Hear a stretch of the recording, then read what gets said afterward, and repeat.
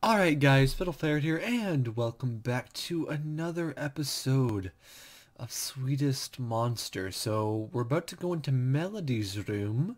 I don't think we've actually seen her or met her yet in the story so far, so this should be interesting. And with this small apology, I take my hand off the brass knocker and turn it. Melly's door opens slowly, creaking with each and every inch. I think the hinges might be starting to go. I step inside Melody's private quarters, her inner sanctum, and shut the door behind me. I used to go into Melly's room all the time when she was younger, to read picture books and read picture books to her about, I'd never even heard of these, probably English ones. And the Cooney and the cat, never heard of them, to help her nod off to sleep. But that was a long time ago. When was the last time I came in here? Maybe it was a few months ago, maybe it was more. I don't remember. Melly's room is dark, the lights are off and the curtains are drawn, but I can dimly make out shapes in the gloom. She doesn't... We're not gonna come in here and find her like hanging from the ceiling, are we? Because I'm not really prepared for that sad of a story at the moment. I just came in here to chill and record some visual novel. Don't you be pulling no suicide on me, because that's starting to be what this feels like. Melly's bookcase is stacked full of paperbacks, with well thumbed through Philip Plumans and Jake Rowlings. And I can see familiar figures scattered across her desk, the droopy cotton ears of her plush Betsy Bear lolling next to her beaten-up old Cooney cat who's missing one of her paws. Standing in this room almost feels like entering a time capsule, sealed off from the rest of time and space. I could be 10 years younger, and Melly could be my cute little girl again, still shy, but not nearly as awkward. Maybe Melly loved me more back then. I think I might have loved her more back then too. I can see a small lump curled up underneath her covers and long black hair fanning out across the blue spread bedspread. Now deep navy in the darkness. Melly's back is turned towards me, so I can't see her face. I'm not sure if I'm happy about this or not. I wonder what kind of expression she's making. Do I really want to know? Melly. I approach her slowly, cautiously, as a convict might approach the gallows, as Marie Antoinette herself must have done before 200 years ago. Melly, are you asleep? A stupid question to ask, of course. If she really is asleep, she can't possibly answer. And if she isn't, then she must be pretending, so she won't reply to me anyway. As expected, she doesn't say anything. The silence stretches on. Look, I'm sorry for intruding, Melly. I won't stay long. I think about taking a seat on her bed, by Melly's side, but I don't. After such a long time of silence between the pair of us, I don't think we're ready for such a big commitment. Man, you are her dad, right? Like, Jesus! I mean, I want to feel bad for you sometimes, but golly. Even so, I feel restless. I fished Betsy Bear up from Melly's desk, for some reason. Cooney cat looks a little too intimidating for my liking, with her matted fur and missing paw, and turn her over in my hands, just to give myself something to do. I just thought I should come up here because I wanted to say I'm sorry. Melly doesn't stir. I didn't expect her to either, so that's just fine. I'm not sorry that you hurt your leg, mind, because I know that was just an unfortunate accident, and nobody's to blame for that, least of all you, Melly. I know it wasn't your fault. That isn't to say I'm not worried about you, because I am. But I know you're a tough girl, and you'll get well soon. Sally said it was only a sprain. You didn't even break a bone. Isn't that good? More silence. I know I'm rambling. It's a bad habit of mine, but I can't stop myself. The silence is pervasive, creeping into the very interior of my skull like a thick smog. And I need to try and blot it out. Maybe if I can fill the room with the sound of my inane, inarticulate chatter, I can kid myself into thinking I'm having some kind of meaningful conversation with Melly. That this, whatever this is, might actually change something. I'm sorry if I haven't been talking to you enough lately, Melly. I know I've been kind of distant, and it isn't your fault. I swear it isn't. I've been really busy at work, and I know you're probably thinking, how could he be busy? He's just a music teacher. And I'm not bad about it. Everybody thinks it. Even Sally thinks it.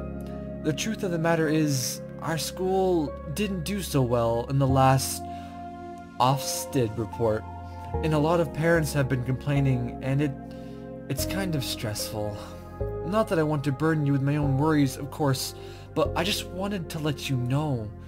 That's why I haven't been around so much. It's not because of you. It's not because I'm trying to avoid you. The thought never crossed my mind. Well, I suppose it crossed my mind just now, but it only crossed my mind in order to tell you that it didn't. I exhale heavily, squeezing the poor, abused Betsy Bear to my chest. I wish I didn't have to feel anxious. What kind of grown man is scared of his own daughter? But I can't help it. I'm sorry if I've been acting short with you lately too, Melly. That isn't your fault. It's mine. I'm just stressed, I suppose, and I'm sorry that we didn't go out last weekend. I know I promised, but I just got caught up with something. I know it doesn't make it better, but I really am sorry. At this, Melly makes a noise. It's so small it could belong to a mouse, but I heard it clearly nonetheless. So Melly wasn't asleep after all. She really is listening to me. That, at least, is a little reassuring. If you want, we can go out this weekend. Do something together, like a family. How about that? Melly doesn't say anything in response, but I see her shift slightly underneath her duvet. Does that mean she's thinking about it? Yeah, it'll be fun. We haven't done anything together for a while, so it might be nice to get out of the house. We can go anywhere you want. To the zoo, for a walk, maybe to the beach. I know how much you like to go to Whitby when you were little. Anyway, you don't need to come to a decision right now. Just think about it. If you want to go anywhere, just tell me or Sal. We'll sort it out for you. Melly still doesn't respond, but I think I've got her attention. I wonder if it's some kind of cruel genetic trick that when I get anxious, I can talk forever, whereas when Nelly gets anxious, she can hardly force out a single syllable. We might be father and daughter, but I don't think we have much in common. We're more like polar opposites, really. But even so, we are flesh and blood. We are related. I promise, Melly. You want to go out? We'll go out. You deserve it. You're my daughter, and I love you very much. I love her more than the words themselves can express. I think about giving Melly's head a pat, her hair a stroke, but I don't. Instead, I squeeze Betsy Bear tighter until her head collapses in on itself like a rotting fruit. Okay. I mean, I would have pat my own daughter on the head because that would have showed her that I cared and I'm actually there for her, but whatever. I still can't decide if I like this guy at all, really. Like, I find it hard to feel bad for him at times. I spend much of the next day in a sense of hyper-alertness, my eyes peeled for even the slightest glimpse of a pair of bright green eyes or black tail. However, the hours tick by slowly in a cacophony of screaming children in their warbling, discordant singing voices, and I still see no sign of her. I'm not sure if I should be relieved by Belle's conspicuous absence or not. On one hand, I did enjoy the intention, but on the other, I would rather not jeopardize my relationship with Sally any further. She is my wife after all, and I do love her. You have a funny way of showing it. That's what I keep telling myself. I'm sure you do. Finally finished with my school for the day, and not a minute too soon, I wipe my brow and heave a heavy sigh. Kids, they really take it out of you. Sally wanted us to have more children, a son perhaps, for Melly to play with, but I thought that sounded like too much of a hassle, especially since I work with children every day. People might romantically think of children as perfect angels, still images from blurry Victorian photographs with big eyes and curly hairs and super smiles. I, however, know otherwise. Young children are manics. Only this morning I had to scold Peter Newberry for hitting poor Gemma Ashton over the head with a recorder, and that's not to mention the fun particularly ingenious brass players could have with their spit valves. I really don't get paid enough for this. With a groan, I shrug my coat onto my shoulders and do a quick circuit around the music room. I close and lock the windows, draw the curtains, and turn off the lights, and then, satisfied that everything is in order, I exit and lock the classroom.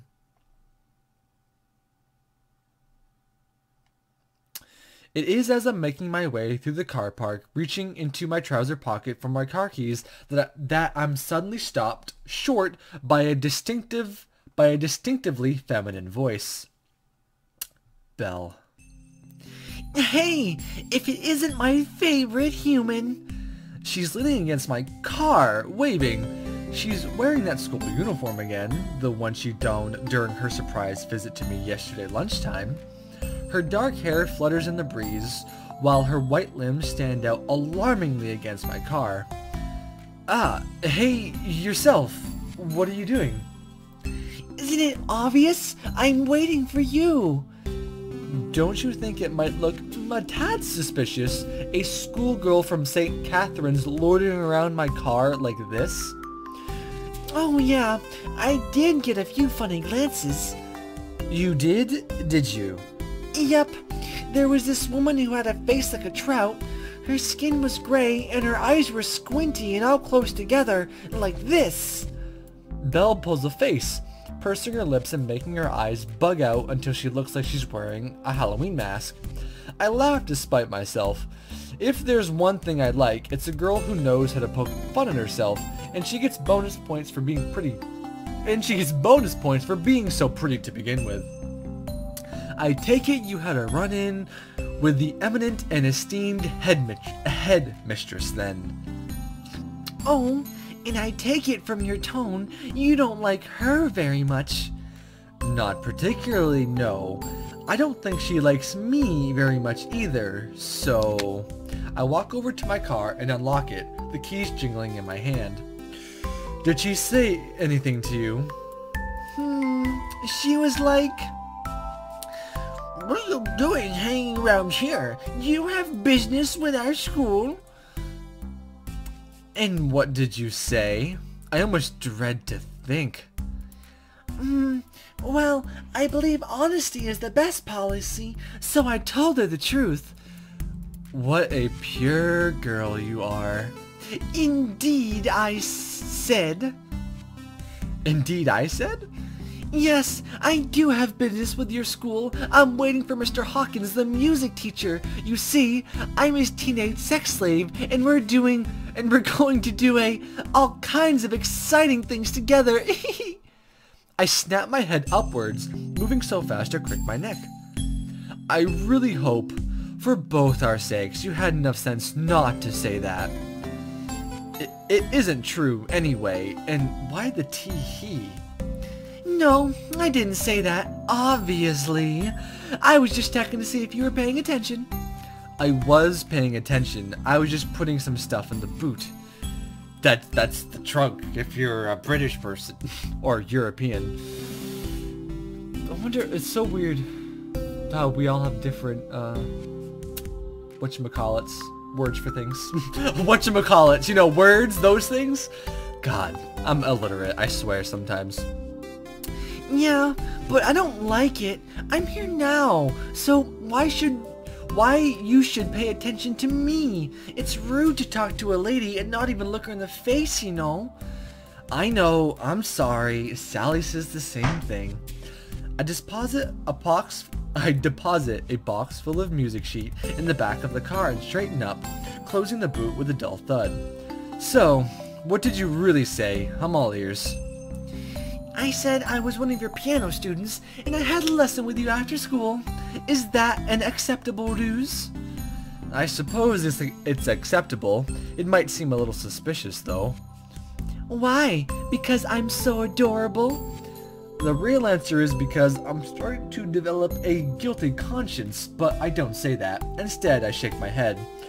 Why should I feel guilty? I haven't done anything. It isn't a crime to talk to a young girl. Sorry, immortality spirit, is it?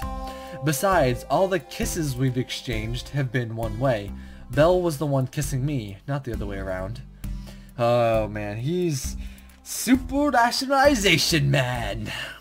I tried to change the subject. It's easier than confronting the real issue at hand. That I may inadvertently be cheating on my wife. Your skirt is still far too short. Miss Fishlip said the exact same thing. It's nice to know you can afford other authority figures the same level of respect you give me. Psst. Belle gives a snort and rolls her eyes. They seem even greener than usual.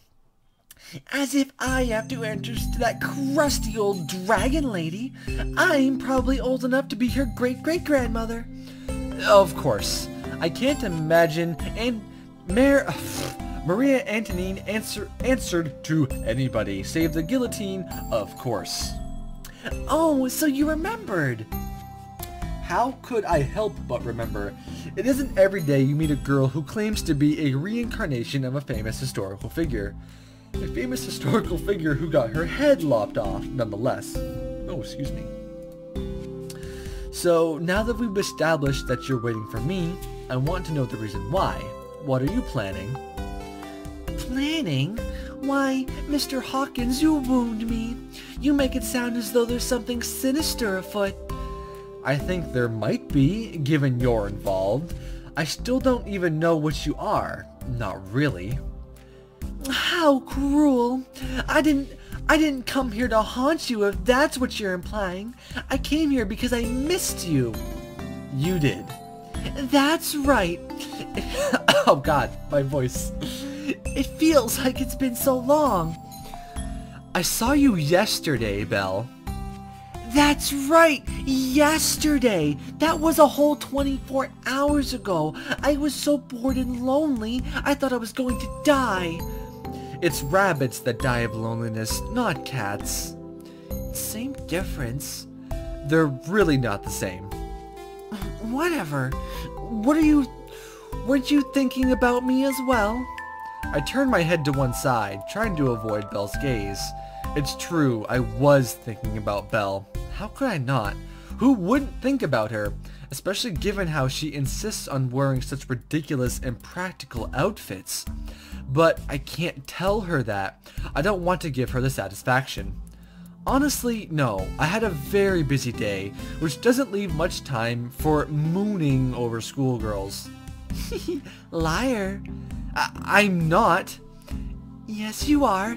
I can see it in your eyes. Damn, I must be more transparent than I thought. Anyway, since I went to the trouble of coming to see you, shall we get going? Where? On a date, of course. He's not actually going, is he? Of course. She says it like it's the most natural thing in the world. Maybe to a finicky feline who comes and goes as she pleases it is. But it's not to me. I'm a middle-aged man, and I have other commitments. I have a wife to return home to, and a daughter I need to talk to. I promised her last night. I said we could go somewhere together tomorrow. If these plans have any hope of emerging into fruition, I should return home now. I need to discuss things with Sally. I can't keep running away, even if I have a very arresting distraction tugging at my arm, peering up at me with big green eyes. Come on, Robin. I missed you. I miss doing this. Hangering old men? No, I mean, going out, having fun. I spent so long living as a cat, I completely forgot what it was like to go and be with real people. I need some adult company or I'll go mad. I'm sick of being picked up and petted and stroked and patted on the head and called a good boy or a good girl. The two are interchangeable since who knows what gender cats really are, and who really cares? Now that I have a human body, I want to take advantage of it. I want to have some fun. Can't you do that on your own? I could, but that would be boring. Isn't it far more enjoyable to spend time with a person you like? I wince, my resolve wavering. Why am I so weak-willed? Melly can languish away in her room like a tower princess for months, and I'll be happy to ignore it. But this one girl, who's still a virtual stranger, starts tugging at my arm and pulling the theatrics, and I'm already lost. I wonder what that says about where my loyalties lie. I think it says, though I'm no professional psychologist, not like Jonah Fowler, that I'm an asshole. Is that the correct medical term? I mean, I'd have to agree at this point. I don't know why you'd be like, Belle, I'll see you like later. I mean, if you want to see her again, just be like, I can't today, I have to go home. But it'll look suspicious. An old man like me hanging around with such a young girl? It's fine. I'll just say I'm your trophy wife. Trophy wife? Where do spirits pick up such phrases? Well, maybe not. That might be a bit too much. I can just pretend that I'm your daughter or something. It'll be fine. I swallow. All of a sudden, my throat feels dry. That's a very kind offer, but I already have a daughter. I know you do, but it's not like you spend any time with her, is it? Well, Belle's grip around my arm tightens. Though her body is slender and willowy, she's unnaturally strong. I feel like my side is being squeezed by a vice, stopped up the blood circulation through my right arm. You can think of it as a test run for the real thing. Just imagine that I'm Melly, and we're going out to have a gay old time. Nobody says that anymore. It has other implications. Now, let's not split hairs. Let's just go enjoy ourselves. I can't deny that Belle's offer sounds tempting. Not as a test run for spending time with my real daughter, but because Belle is an amusing person, and I enjoy her company. I've probably had more fun with her these last 3 days than I have in the last 3 months combined.